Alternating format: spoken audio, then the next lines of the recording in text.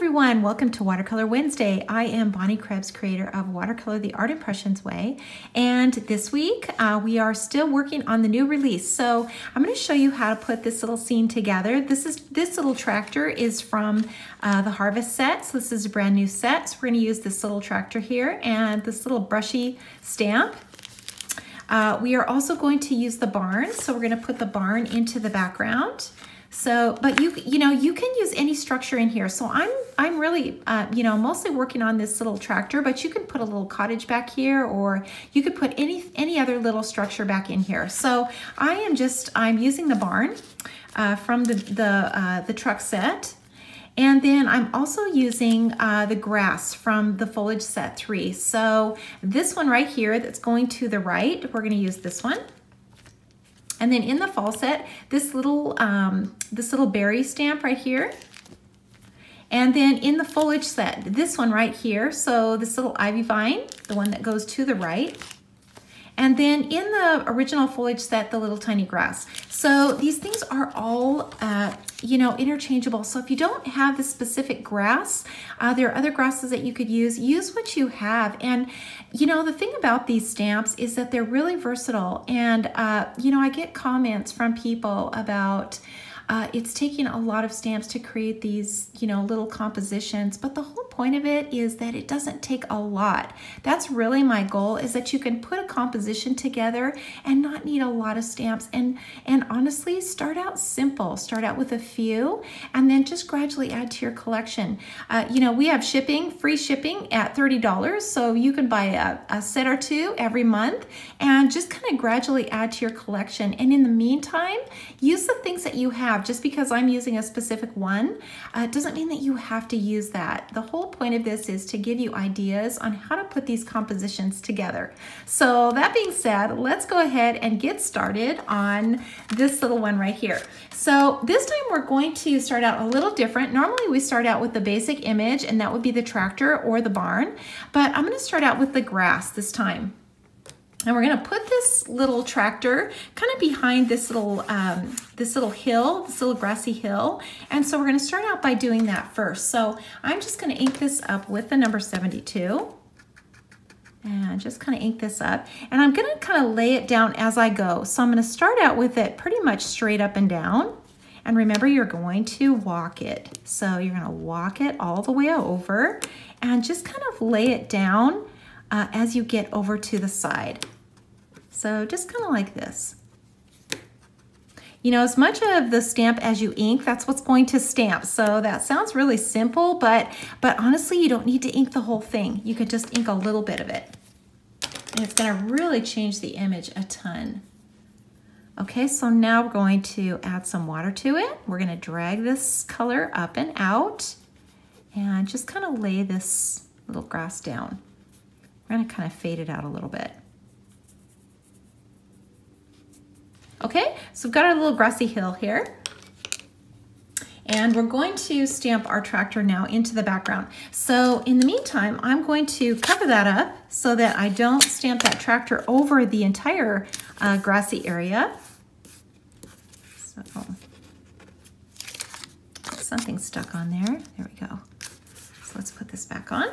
So we're going to ink this up now with the sepia. So this is the number 45 sepia, and we're just inking this whole thing up. That's that antique color, that old, color that looks like the outside. And, I'm going to just kind of stamp this so that the back wheel is just at the top of that grass. So straight up and down. And actually probably about here.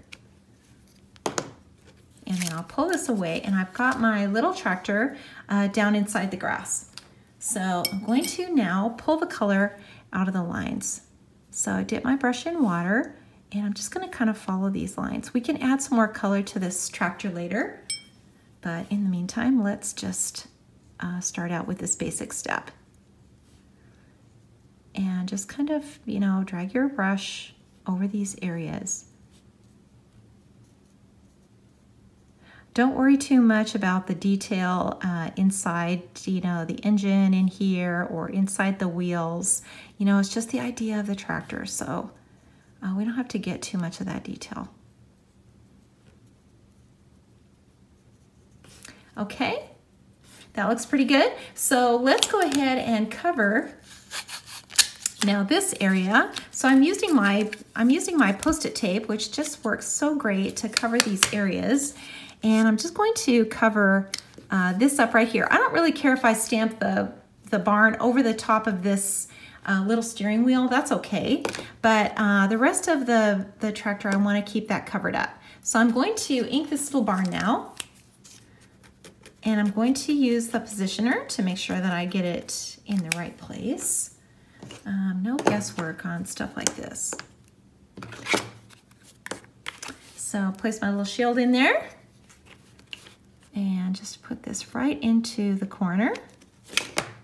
And now I can move this around so that I have it exactly where I want it. And I think that's probably pretty good right there.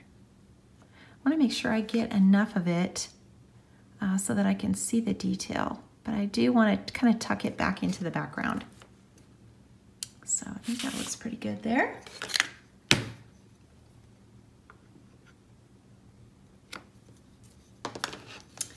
Okay, so I can move this out of the way, and I've got my little barn tucked into the background.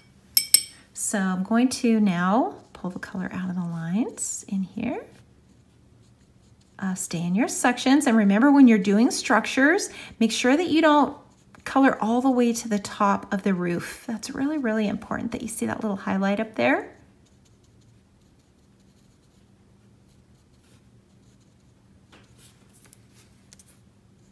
So I've got that pulled out of the line. So I'm going to add a little more color now to that. This is number 29 Prussian Blue. I'm going to really darken these little windows in here. So I'm using the fine tip now. And I'm just adding a little bit of color on the doorway. And maybe just a little bit on the roof line as well. And now I can take my brush and just drag some of this color out.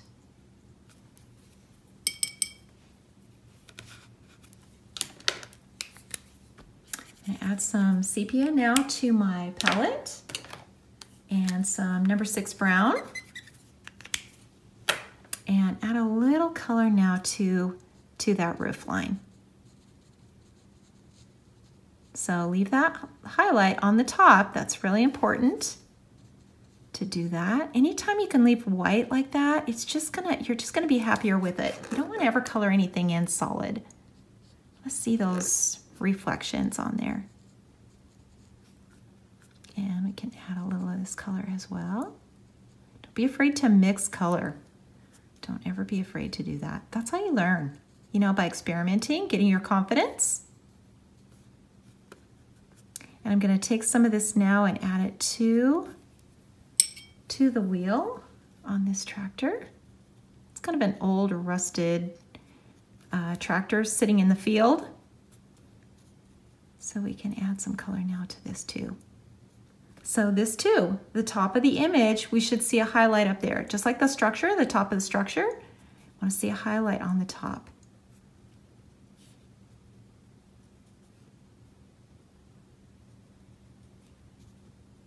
So I can add some color in here like that. And then I think I'm just gonna kind of drag some of this color out of here too. I want this to look like it's old and kind of tucked back into the background, and everything's kind of neglected out in the field.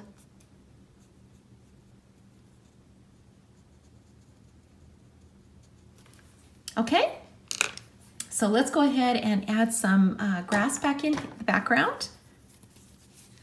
And I'm going to use that little tiny grass now. And this is number 27, the olive brown. And I'm just going to add a little bit of this back in here.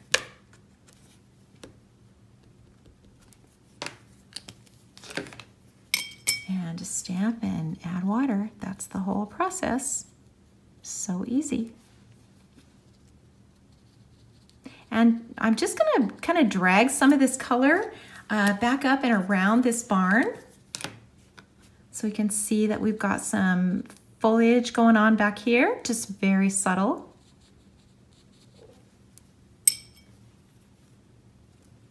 Just kind of painting a green cloud in the background.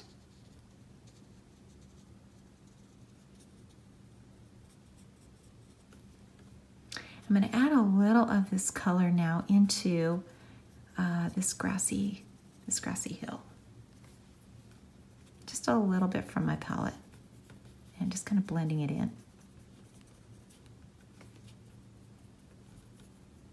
Let's drag some of it up here. You know, watercolor has that just faded out abstract look, which I just love.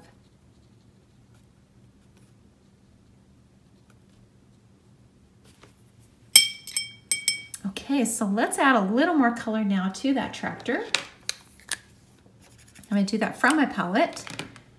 And remember, you don't have to color every area in. So just, you know, resist the urge to color everything in solid. I think we learned that in elementary school, and it's just so hard to break that habit. But always leave that highlight so you can see this area right here. It's rounded, so it's a contour. So we're going to see that highlight on here. So we want to show that. The same over here. Now this area is flat, so we don't have to have a highlight in here. These little areas down in here, kind of tucked in. So we want to really get those areas dark. And then back in here, underneath, that's going to be really dark.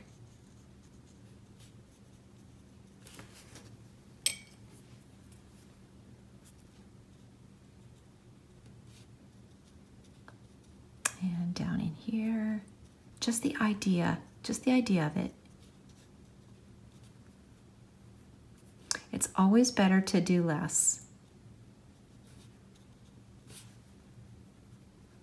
And let's just put a little detail in here, just to kind of show these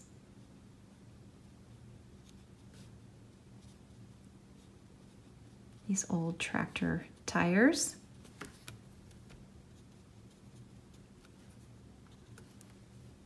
And let's just go back in here and add a little more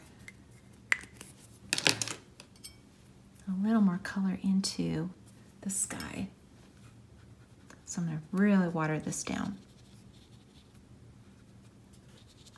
And back in here.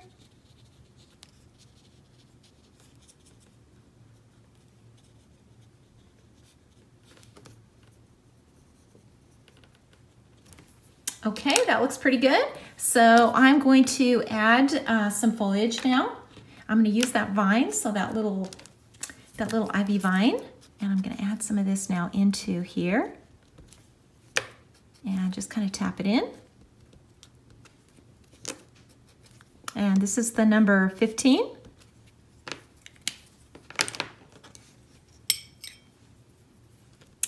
And just add water to it. So I'm actually using 3 different greens here this time.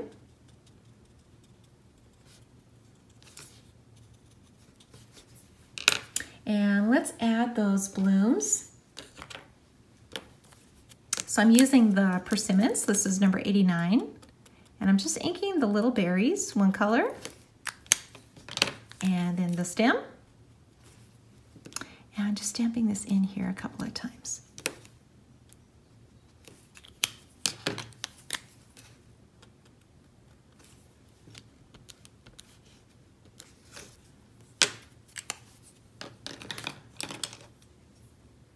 Just hit that with your brush, just the very tip. And it just kind of pops that red out. You can always go back in there too if you feel like you didn't quite get that dark enough. And just go back in with your fine tip and really get that bright red in there.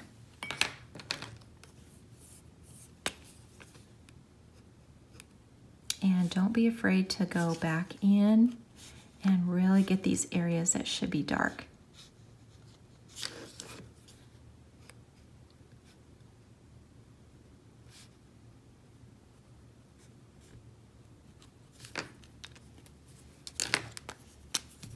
just gonna add a few more details here with the fine tip of my green. And just add a few more little grassy details. Okay, one more step, and we're gonna put this little brushy stamp in the background, right next to this little barn. And maybe just a few up in here. And we are finished with our composition. So the tractor is completed, and one thing left to do, and that is to sign and date and put it on a card or put it in a frame and give it away to someone. You truly are going to make their day. Thank you so much for watching. If you like this video, please give me a thumbs up, and I will see you all next week.